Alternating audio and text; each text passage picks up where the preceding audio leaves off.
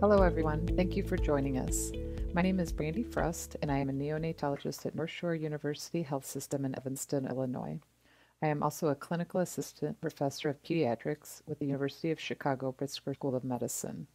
Today I will be discussing long-chain polyunsaturated fatty acids, which I will refer to as long-chain PUFAs or PUFAs, and the preterm infant.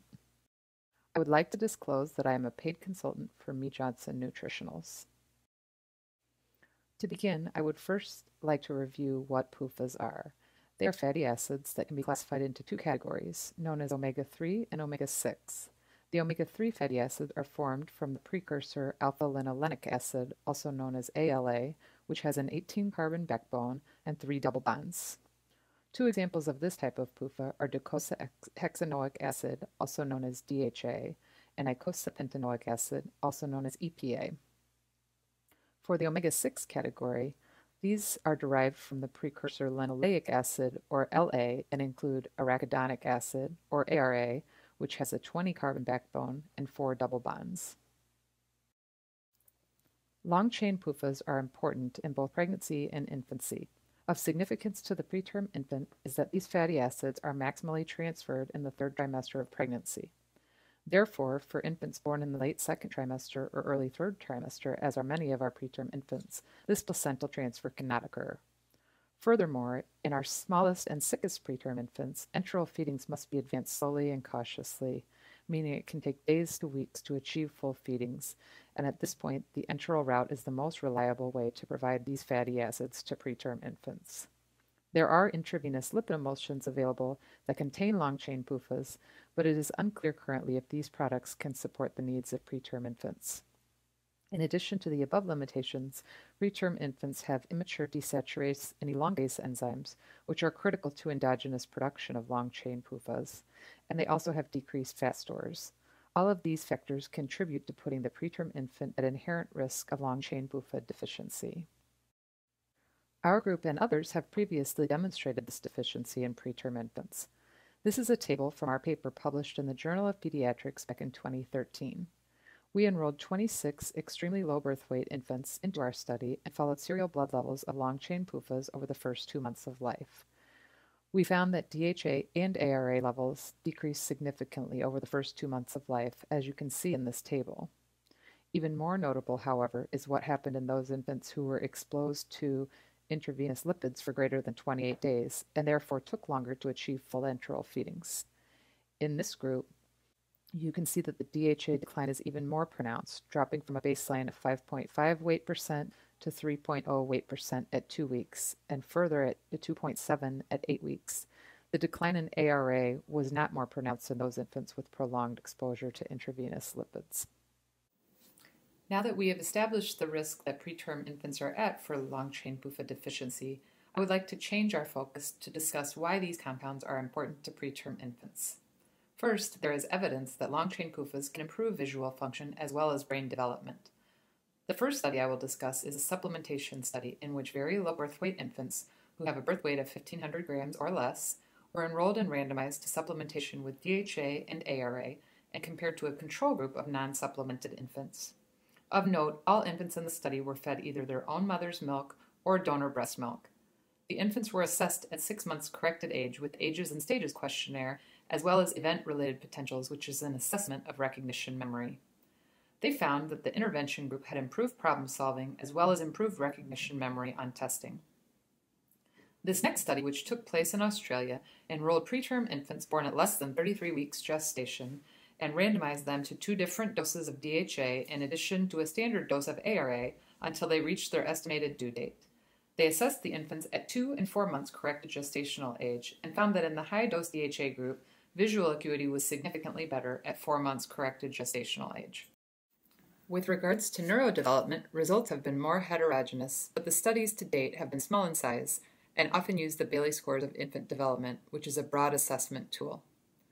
Neurodevelopmental effects as a result of long-chain PUFA supplementation may actually be more subtle, such as effects on memory or attention.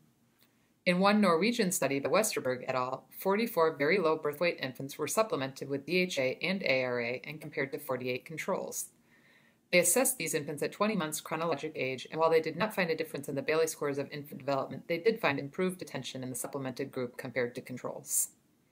In a separate, larger study by Maria Macreades and her group, infants born at less than 33 weeks gestation were randomized to high-dose DHA or standard-dose DHA, which was given from day 2 to 4 of life until term-corrected age. They then assessed the infants at 18 months corrected age with a Bailey exam, and 657 infants were assessed at this follow-up time. While there was not a significant difference between groups with regards to the overall Bailey Mental Developmental Index score, the score was higher in the girls who were supplemented with high-dose DHA. Furthermore, severe cognitive delay was also decreased in the high-dose DHA group. Therefore, some subgroups may benefit more than others from PUFA supplementation. In addition to visual and neurologic effects, long-chain PUFAs may impact morbidities in preterm neonates. Gammy Martin and colleagues reported several years ago that low DHA levels in preterm infants are associated with an increased risk of bronchopulmonary dysplasia, or BPD.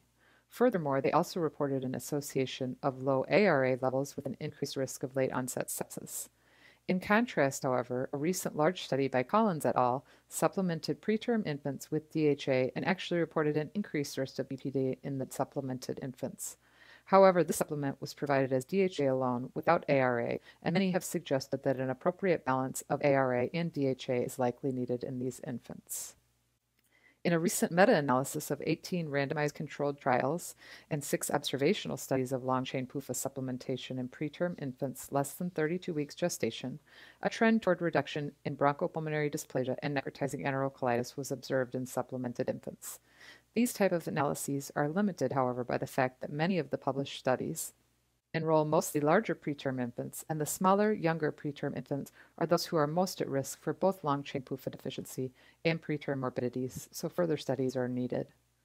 Interestingly, long-chain PUFA supplementation may affect retinopathy of prematurity, or ROP.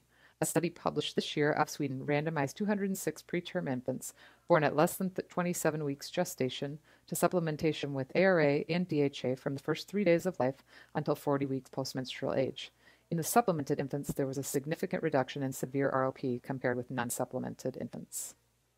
As previously stated, long-chain polyunsaturated fatty acids likely contribute to brain and eye development in preterm infants and may impact neonatal morbidities as well.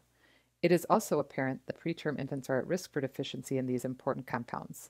Therefore, what is the best way to ensure adequate supply of PUFAs for preterm infants? A World Association of Perinatal Medicine consensus report recommends supplementation with both ARA and DHA. Current infant formulas do contain both of these PUFAs at approximate average human breast milk levels.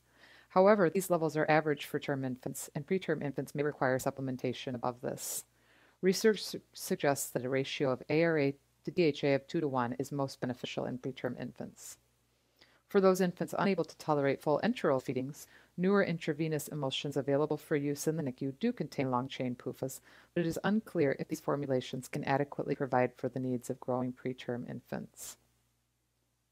Ideally, infants can advance on enteral feeds to goal, as enteral provision appears to be the best method to supply long-chain PUFAs at present. Maternal breast milk does contain PUFAs, although content varies based on maternal diet and somewhat by geography, as breast milk in women who live in areas with high fish intake do have higher levels of long-chain PUFAs. It is becoming increasingly common for pregnant women to take long-chain PUFA supplement or to take a prenatal vitamin containing long-chain PUFAs. Furthermore, human milk fortifier used in preterm infants also contains PUFAs. When a preterm baby's mother does not wish to provide her own milk, or if her milk supply is limited, the standard of care in NICUs is to provide donor breast milk.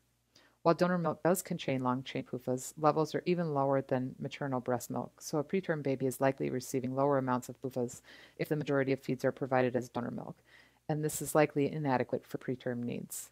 In babies who receive preterm formula, the amount of long-chain PUFAs approximate average term breast milk concentration. Given all of the above, it is likely that the preterm infant requires additional supplementation, particularly during times of feeding advancement or when an infant will have a prolonged time on intravenous nutrition. As we have seen, the smallest infants are likely to be impacted the most, and many take weeks to months to achieve adequate feeding volumes. Even after achieving full enteral feeds, additional supplementation may be needed. Therefore, alternative strategies are needed to support growing preterm infants with long-chain PUFAs. We and others have published studies evaluating the use of concentrated supplements in preterm infants.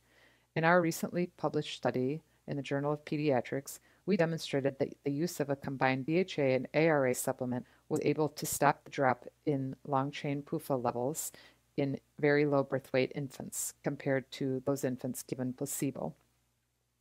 While promising, there is still much work to be done to determine optimal dosing strategies and also the impact of PUFA supplementation on important neonatal morbidities. These are my references, and I thank you very much for your attention. This video was provided to you by ASPEN and supported by an educational grant from Reckitt, Mead Johnson. This 5-part video series on the nutrition requirements and feeding issues for the preterm infant will be available on the ASPEN website at nutritioncare.org/neonatal care resources.